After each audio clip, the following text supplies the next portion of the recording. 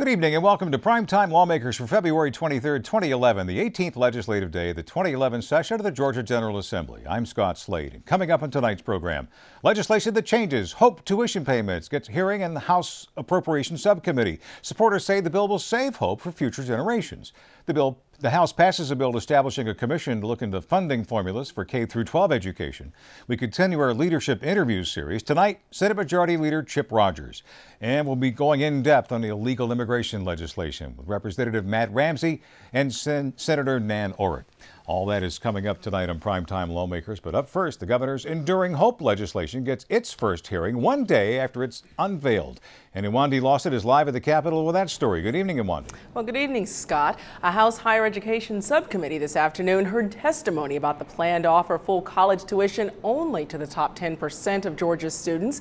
Representative Doug Collins explained how the Hope Scholarship is to be tied to lottery revenues. They looked at the numbers, they looked at the tuition and said based on this year's factor, the factor rate is 90%, that we'll pay 90% of the Hope Scholarship Award. In going ahead, as we look ahead to the future, that's what the whole process will be looked at, and the 90%, if the lottery funds are continuing, you know, maybe let's just say let's all look positively here, they go up, then 90% could be kept. Okay, but if there's with other issues that affect that rate, it may be a 0.85, it may be 85%, it may be others. So that's where they're looking at it in a combination of the revenues, the enrollments, and based on the per hour factor of the tuition at the various schools. The Georgia Tech student government president suggested that abruptly cutting or reducing financial ties with current Hope recipients this fall would be disruptive.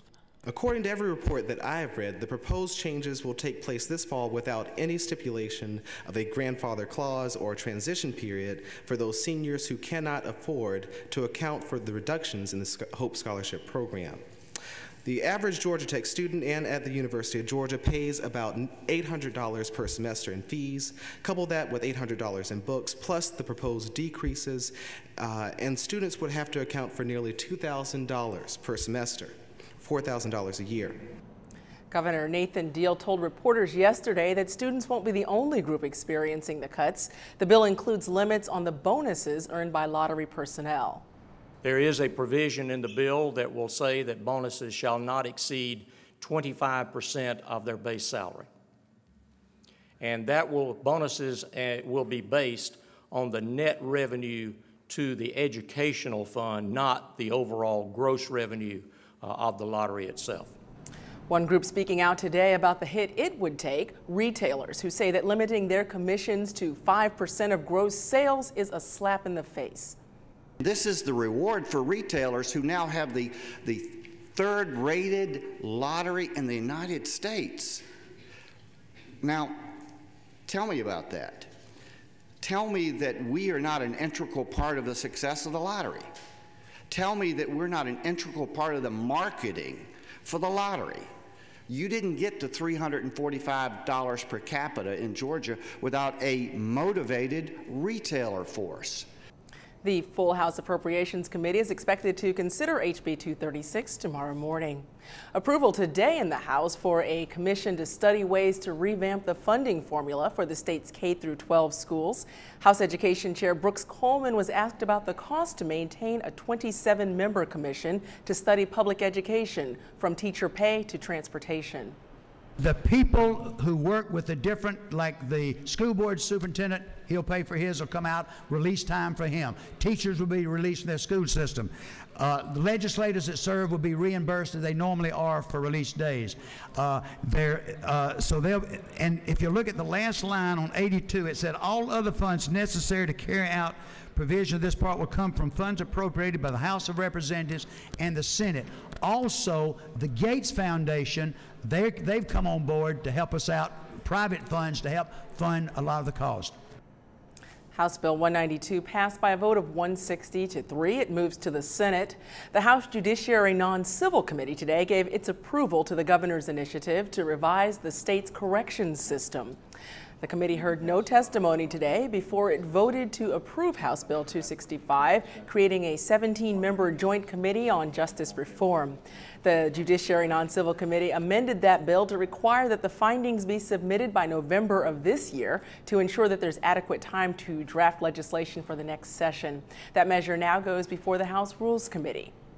The Senate agreed today that Georgia should create an electronic medical record system to keep track of controlled substances being prescribed. Senator Buddy Carter, who is also a pharmacist, told his colleagues that 30% of drug abusers are using prescription medication. I had a customer come in, and she presented me with 3 prescriptions from that doctor. One of them was for OxyContin 15 milligrams, number 30. The other one was for OxyContin 40 milligrams, 150. The other one was for Xanax 0.5 milligrams, number 30. I went out there and I asked her, I said, can I see some ID? She presented me with a Kentucky driver's license. Now, I'm in Savannah, Georgia, in Pooler, Georgia. She presents me with a Kentucky driver's license. And I said, well, are you moving here? Are you traveling or what? She said, no, I just came to see this doctor because I heard he was down here.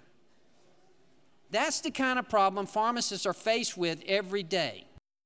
SB 36 passed 49-6 and heads to the House. Movement in the House today of a measure aimed at banning hallucinogenic bath salts.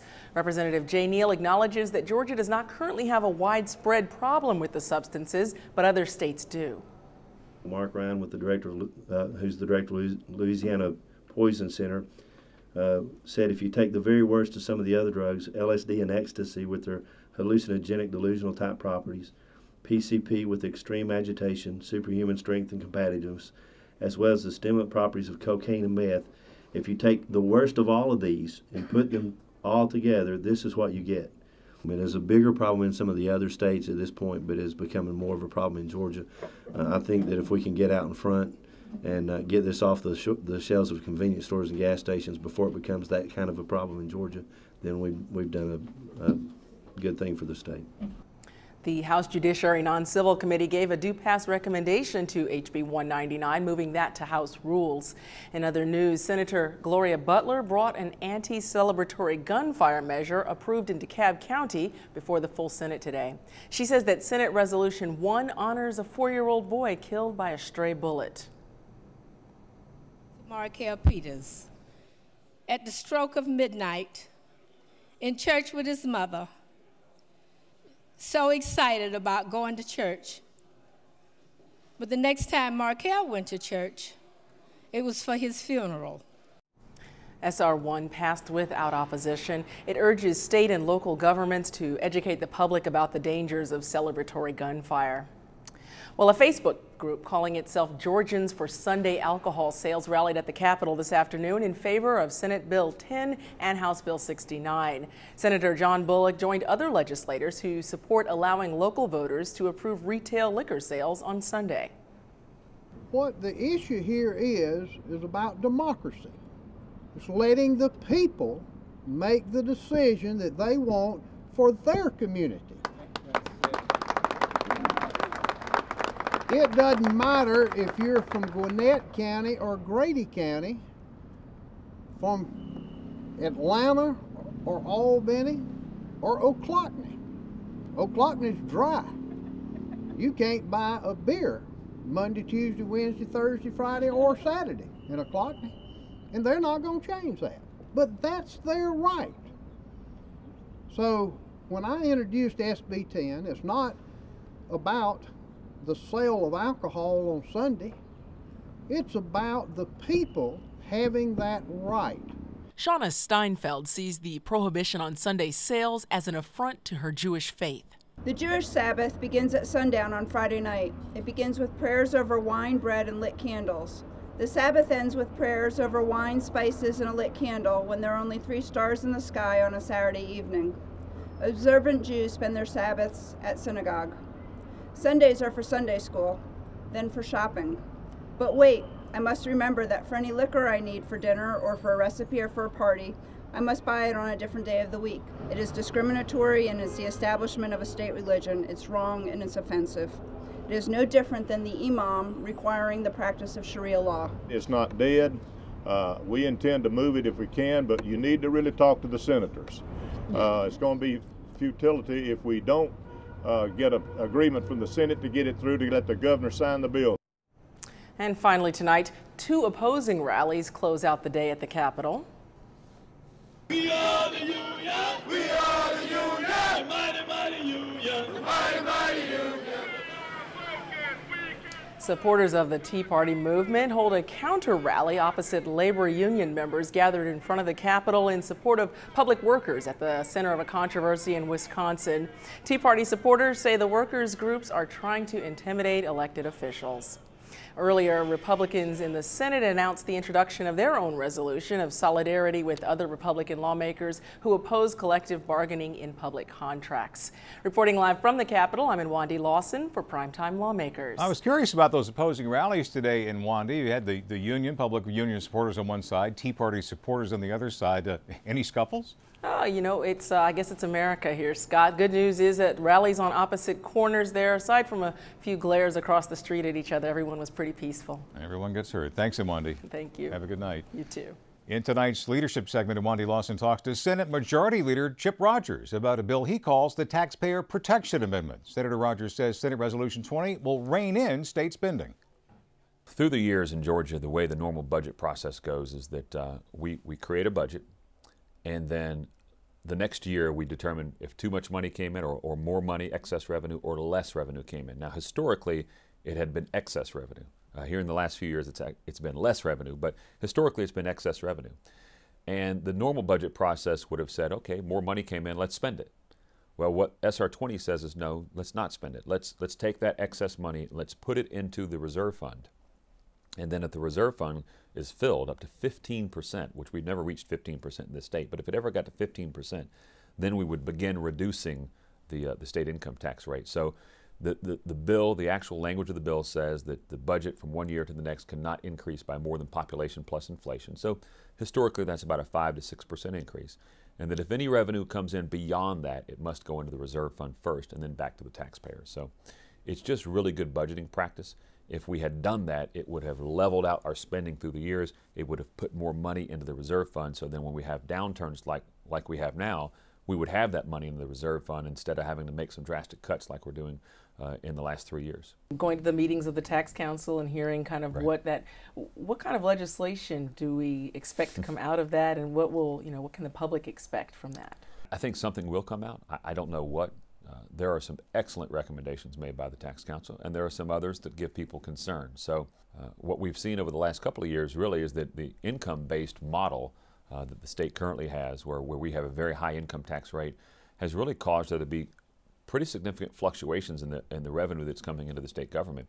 A consumption-based model actually flattens that out. But more importantly, I think it gives people economic freedom. And that's something I've been talking about for a long time. And, you know, with a consumption-based model, you, the consumer, chooses whether to go buy a product or good. And at that point, you choose, in the process of doing that, to pay the tax. And the beautiful part about the consumption tax is once you've paid that tax, your obligation is finished. Your interrelationship with the government on that particular tax is done with. You don't have to worry about keeping up with receipts and those type things. So if we could move towards a consumption-based model, it's more efficient, it's more easily understood. The average taxpayer fully understands what a sales tax means.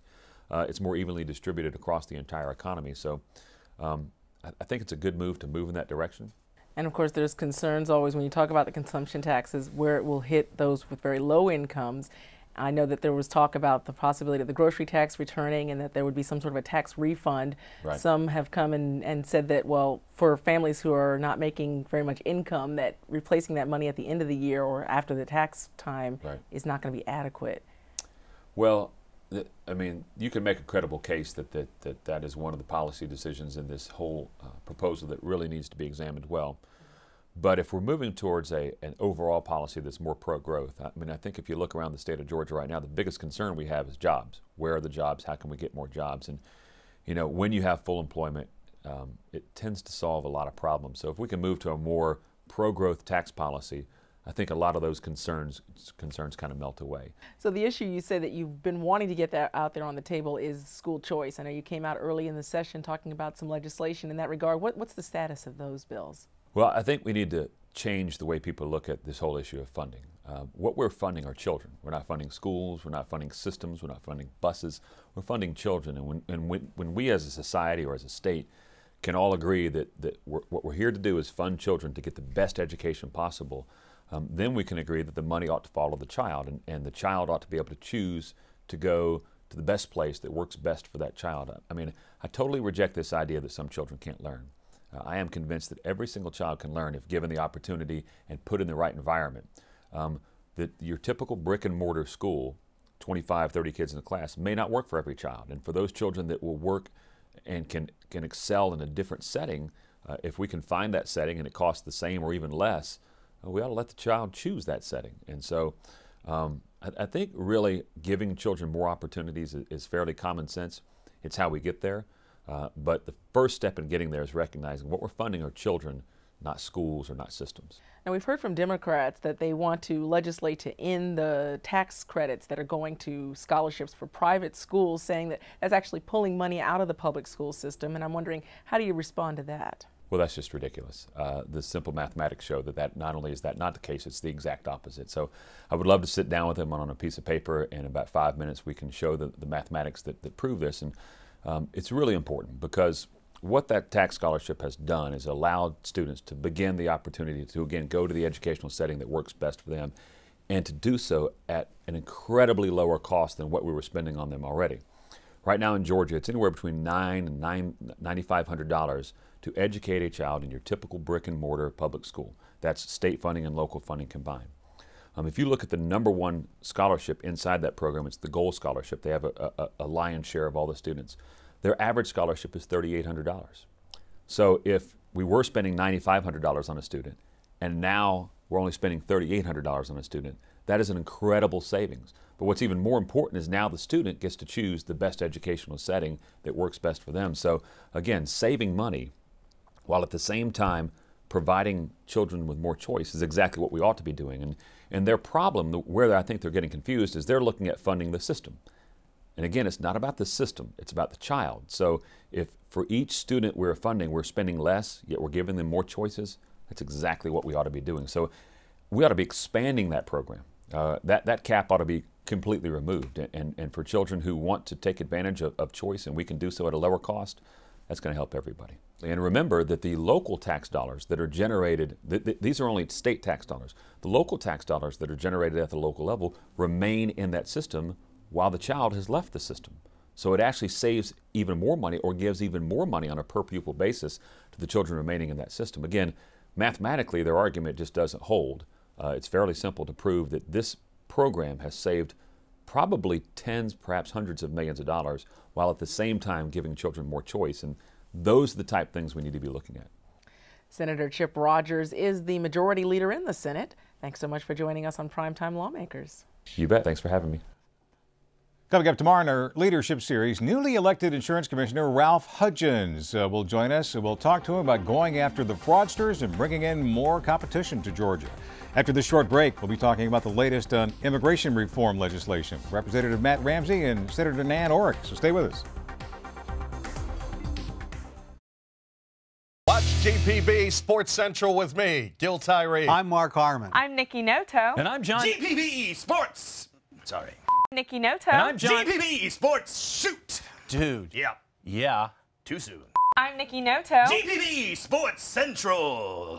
My bad. And I'm John. GPB Sports. So close. Not even close. Seemed close. And I'm John. GPB Sports Central, the leader in high school sports. Next time on Pioneers of Television. Do you think we could squeeze out through the car? I think he's a nut. You just don't understand.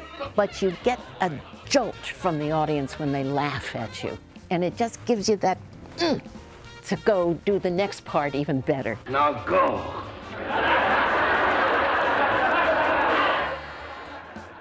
Tonight at 8 on GPB. Welcome back to Primetime Lawmakers. Immigration reform legislation has been a hot-button issue this session. Just yesterday, a rally opposing many illegal immigration bills was held at the Capitol. There are currently several bills in both chambers addressing the issue. On the House side, HB 59, a bill limiting attendance to in-state colleges and universities to only those who have legal status, has passed its committee and is awaiting action by the full House.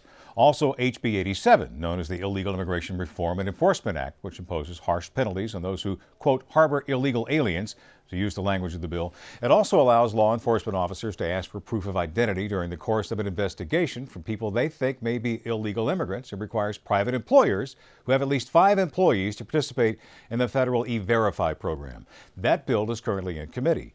Representative Matt Ramsey of Peachtree City is a sponsor of both those bills. He is with us live in studio this evening, as well as Senator Nan Orrock of Atlanta. Also joining us this evening, Senator Orrock is an advocate for working families and opposes these immigration reform measures. Thank you both for being here. It's great to be able to talk about this issue. Certainly, anytime you bring it up, people have plenty to say. And, well, I guess one of the first things I'd like to ask of both of you is, what's the urgency for immigration reform, and is it the state's business? Representative Ramsey, I want to start with you. I absolutely believe it's the state business. When I keep hearing people say this is exclusively a federal issue, I think it is about the most patently absurd statement I've ever seen. When you consider our state and local taxpayers are bearing to the tune of $2.4 billion a year the cost of subsidizing the presence of 425,000 illegal aliens in our state. It burdens our schools, it burdens our transportation infrastructure, it burdens our law enforcement community, it burdens every service that we provide through our state and local taxpayers. So absolutely, this is an issue that we need to deal with as state policy. So you think the urgency is in the burden that it places on state services? I think that certainly is one of the compelling reasons that we have to do it. Just about everything we're doing in this day and time is budget driven. Resources are more scarce, classrooms are larger. We would absolutely be abdicating our responsibility as policymakers if we didn't attempt to address this issue in a meaningful way this year. Senator Orrock, what do you think? Is this urgent, and is it the state's business? We have a crisis nationally on immigration policy. It's a broken system. Right now there's a waiting list of 15 years for a person from Mexico to become naturalized. We have people that are here without documentation all across the country living in the shadows. We have a broken system, and it needs addressing on the federal level. And frankly, the best thing we could do as state policymakers is get together with our governor and get together with our congressional delegation, send a message to Congress, to Washington, that they need to undertake comprehensive immigration reform. We heard the other night from a owner of a large poultry plant up in Gainesville where we had a hearing, and he said, please don't try any more laws here. I'm losing my workforce. I'm losing money. We cannot have 50 policies in 50 states. Get Washington to address the problem comprehensively. That's what's needed. Were you at that meeting in Gainesville, the Georgia Mountain Center, the one you just mentioned? I was not there. I had 4 or 5 colleagues from the Senate who spoke with today. I was curious because the tenor of that crowd, maybe one exception was this immigration reform in this form will be an economic disaster. That's right. And I think that that's the case, and I think we're already seeing it in Arizona. We don't need an Arizona copycat law. I've talked to members of the corporate international community, international corporations who do business abroad, and they say everywhere they go, they hear about the Arizona law and how unseemly it's seen by other nations. We are, have achieved an international status. We have a very diverse racial mix in our state, and that mix is part of what's healthy and what opens the doors for international investment. Our economic development folks, the experts in the economic development, say to get Georgia's economy on the right track, we need to be courting and winning support and investment and trade internationally. We hamper ourselves when we pass these kinds of laws. Representative Ramsey, more on that, the economic impact, beyond the burden on schools and hospitals, the reverse impact of that. Do you buy that? Well, I absolutely do not. You strip away all that rhetoric from my colleague in the Senate, and you get right down to the bottom of it. And what she's suggesting is that we as a state cannot prosper economically without relying on those that circumvented our nation's laws to come here. I will never agree with any proposition that Georgia can't prosper without those that are here in our country illegally. course, we're hearing from the business community. The Georgia Farm Bureau has an extensive statement. They are keenly aware of how significant the immigrant workforce in Georgia is for agriculture. That's a $65 billion industry, and they feel it's very threatened if we continue forward with an Arizona copycat law. They've put it in writing. It's available on their website. You hear from people in the tourism industry. That's a $35 billion industry in Georgia, and they are begging and pleading. The Restaurant Association, all the sectors of the economy where the immigrant workforce is a vital part of our workforce and is here and is helping this state prosper economically. That's the road that we need to look at, not threatening. I think what Senator Orrock and the ACLU and the other groups that are out marching and beating the band against this bill, you just heard from her a distinction that they're trying to blur. She used the word immigrant to refer to what we're doing. Over 1 million people a year immigrate legally to the United States. This is not an anti-immigrant bill. This in no way impacts in any way the ability to come, somebody that is in our country legally to come here to Georgia. What this bill does is get at the social and economic consequences. And we do agree on one point, that our immigration system nationally is broken. Our federal government has absolutely failed in their fundamental responsibility to secure our borders. What we don't agree on is whether or not I'm willing, as a state policymaker, to throw my hands up and wait for the federal government to act while my constituents are footing the bill for that Well, failure. I introduced a resolution, and I would love to see it passed in the Senate and the House. It got to the Rules Committee, and it calls on us as state leaders to call on Congress to address immigration. Well, I mean, this thing of state by state, 50 states, just simply makes no sense. Back to federal control, because the feds do run the borders. Okay, it's their job. Exactly. HB 87, the bill you were co-sponsoring, is that going to be federal lawsuit proof? Absolutely. We have been consulting with the best legal minds in the state. We've worked with the Attorney General's office. No matter what we pass, I'm sure the ACLU is going to bring a lawsuit. We are 100% confident that it complies with the U.S. and Georgia Constitution. It is absolutely the very best effort that we can put forward as state policymakers to remove every single incentive that we can for those that are illegally in this country from coming to Georgia. What about the E-Verify provision in this law? Now, we're talking about private companies with 5 or more employees who'd be subjected to this. Are you stepping on some toes here? Well, E-Verify is far and away the best tool that we have available to us to get at the root cause of illegal immigration. That's illegal employment. If we pass a bill to deal with the presence of illegal aliens and don't get at private employment, it's like trying to cure cancer with aspirin. It's just not effective unless you get at the root cause, which is illegal employment. E-Verify, we know, is a simple, easy. I've enrolled my business in E-Verify. It adds about 30 seconds to the hiring process, and it is far and away the best tool we have available to ensure our state has a legal workforce. Do you think that's fair, Senator? I have heard serious questions and grave concerns raised about E-Verify. And in Cobb County, in recent times, the finance minister of Spain was stopped on a traffic question, showed his Spanish driver's license, and wound up in jail in Cobb County. Needless to say, Spain's not placing a consul here in our state after treatment like that. Those are the kinds of egregious things that happen in the wake of these laws. We need to fix, to fully fund, secure our borders, create a national immigration system that gives a pathway to citizenship for those that are here illegally, and quite frankly, that's the approach that is sound. And Senator Ramsey continues to bring up the ACLU. You just promoted him, Representative Ramsey. I wouldn't consider that. I wouldn't consider that a promotion. Okay, smaller tier. The business community of our state is deeply concerned. We'll have to wrap it right there. Have you both contacted the Georgia congressional delegation to lobby them on this? I have had numerous discussions with my congressman and others. I can assure you the folks that I'm talking to have heard our concerns. They're well aware of and support. Same for you, Senator? I have introduced resolutions and spoken with members of Congress as recently as today. We're going to have to leave it there.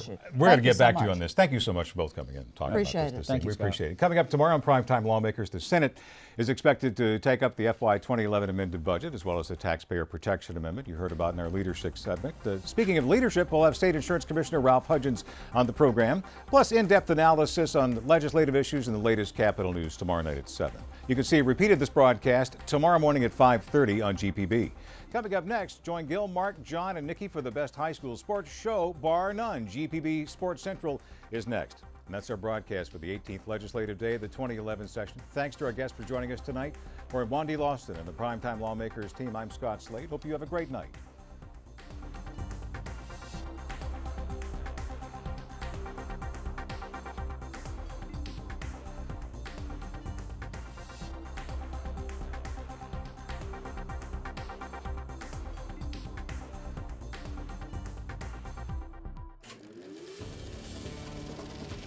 This is a GPB original production.